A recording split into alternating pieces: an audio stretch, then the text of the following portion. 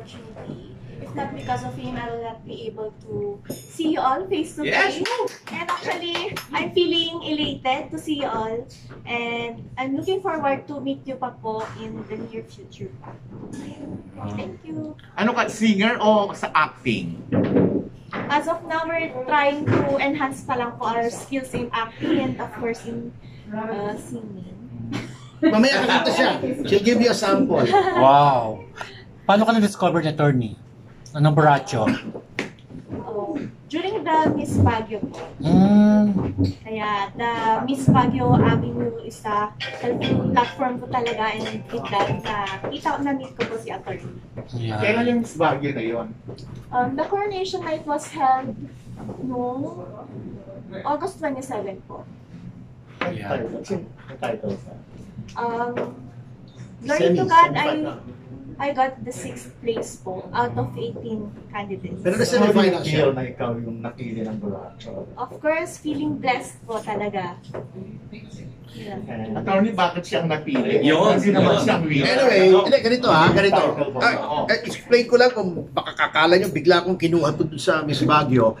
We were requested to be one of the sponsors. Ayan, kasama rin si Louie, I'm Erase. Ang naisip ko, since nag-uumpisa na naman ng movies, at may mga incoming projects kami, naka-line up kami dalawa, ni Boss Louie ko sa ni Boss Richard Chuateco, sabi ko we may need a stable of stars, so let's try our hand at building up yung star from scratch. So sabi ko, ang offer ko sa organizers ay a 150,000 two-picture contract with Topacio Films plus 360 degrees. Alam niyo naman yung 360, di ba? Lahat na. Ang glam team, sockmed, build-up, wardrobe, etc. But so, ang pinili namin, hindi kasi necessarily yung winner ay yun ang artistahin eh. Merong beauty na pang beauty pageant, di ba? Merong beauty na pang-artista. At konti lang ang mga beauty queens na nakaka-crossover sa mainstream success, di ba? Si Gloria Diaz lang ang naiisip ko eh.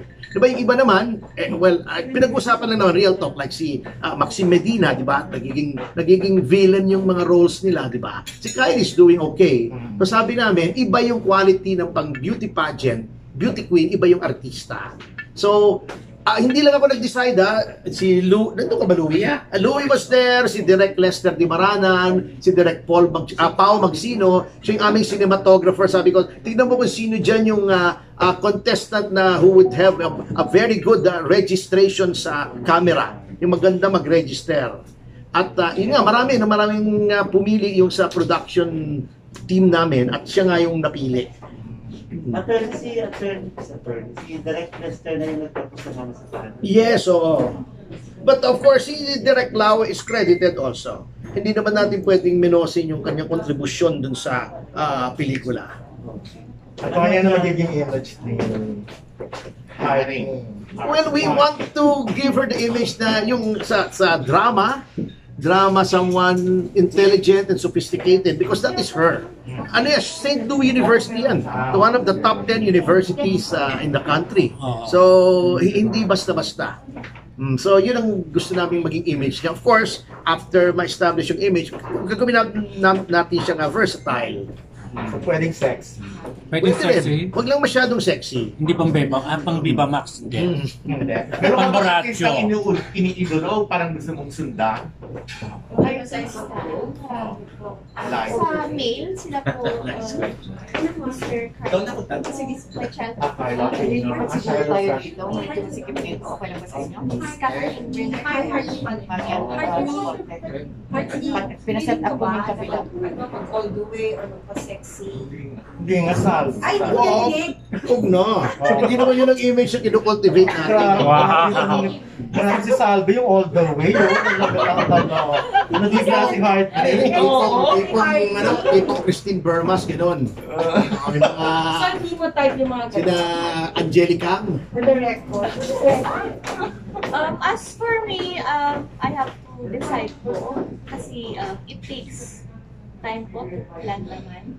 And with the guidance, of course, of attorney, if he'll allow me and my family. So, ano na-expect mo sa pagpasok sa showbiz? Ano ang expectation mo? Yung expectation ko po is, I know that my local network will expand. Like now, my local network is expanding. I was able to meet all of you. Ilocana siya, by the way. She speaks fluent Ilocano. Purong Ilocano. Taga Baguio ka talaga? Yes po, born and raised. Nanonood ka ng mga local movies or sa digital or sa ano? Yes po, I do watch local movies. Sino mga idol mo? If ever mag-Kilatisin, Juliet sa nakasabi na si Carlo King. Ay, hindi ko Catherine Bernard. Sorry. Juliet ba pangalan mo? Oh, sorry. O, ulitin natin nakasama na. Ano yung course mo sa Bigyan mo na nga ng microphone to Joy. I'm taking up BS Psychology po. That's the course that I really love. In line with my passion. Yung psychology, tutuloy mo ba yung sa pag-doktor or what? Well, wherever God plans me to be, there I will be po. Pero yan po yung initial plan ko po. Sino sinabi ng panalo na ikaw ang napili mo? Nung limang sila nakatago sa iyo, di ba sila?